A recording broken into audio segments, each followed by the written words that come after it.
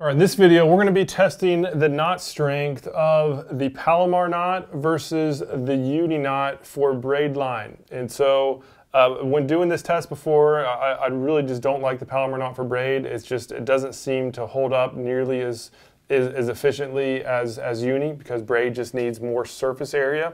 And so just wanted to be able to quantify the difference. And so we have this nice knot, or at least a strength tester.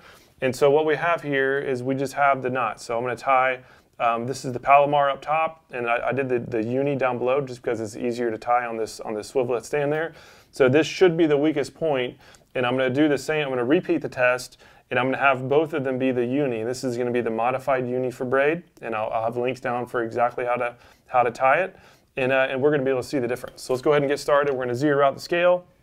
Let's go ahead and start cranking it up. And so again, this is the Palomar. This is the original Palomar. We're starting to get some tension on it.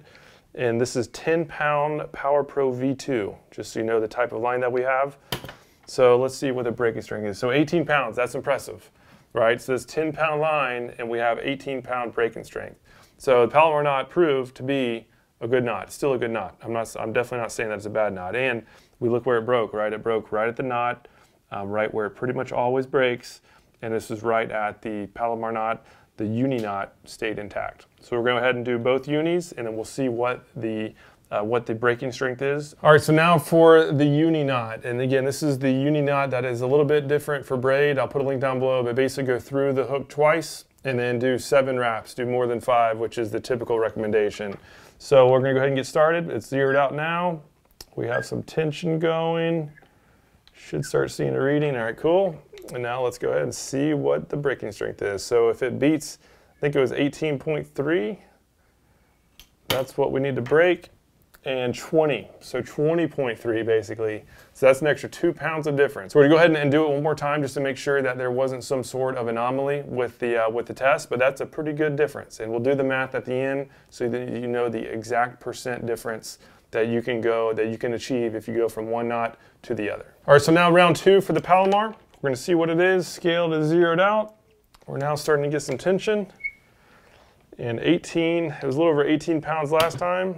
Let's see what we have. So 19 pounds. So right in the same range. It just usually it's normal to have, you know, around a half pound to maybe even a pound difference just on how it cinches down.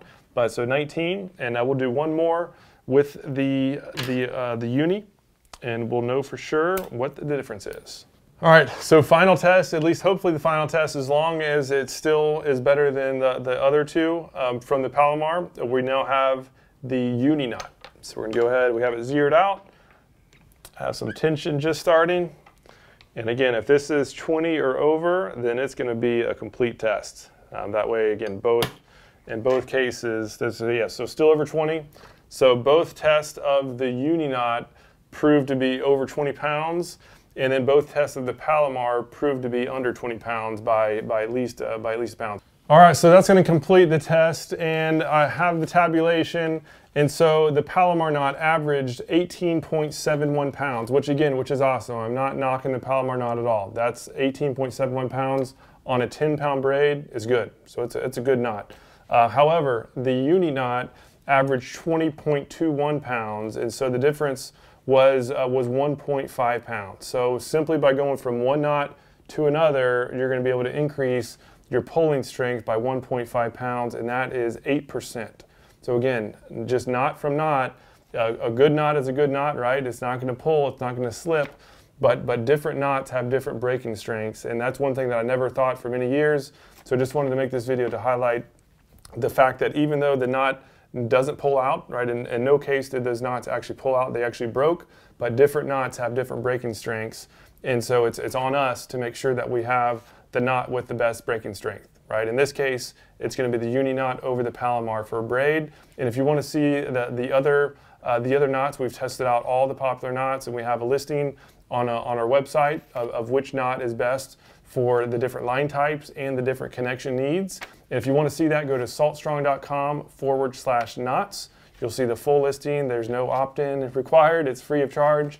We just want to make sure that you are just maximizing your line strength so that when you do hook up with the fish of a lifetime, it's not going to be lost due to something that we have control over, right? We have 100% control of our knots, so it's on us to make sure that we're using the best ones out there for every situation. Thanks so much for watching.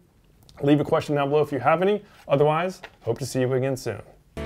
There's something about the water that'll give you peace, all by yourself or with your family. Live salt strong and wear the line today.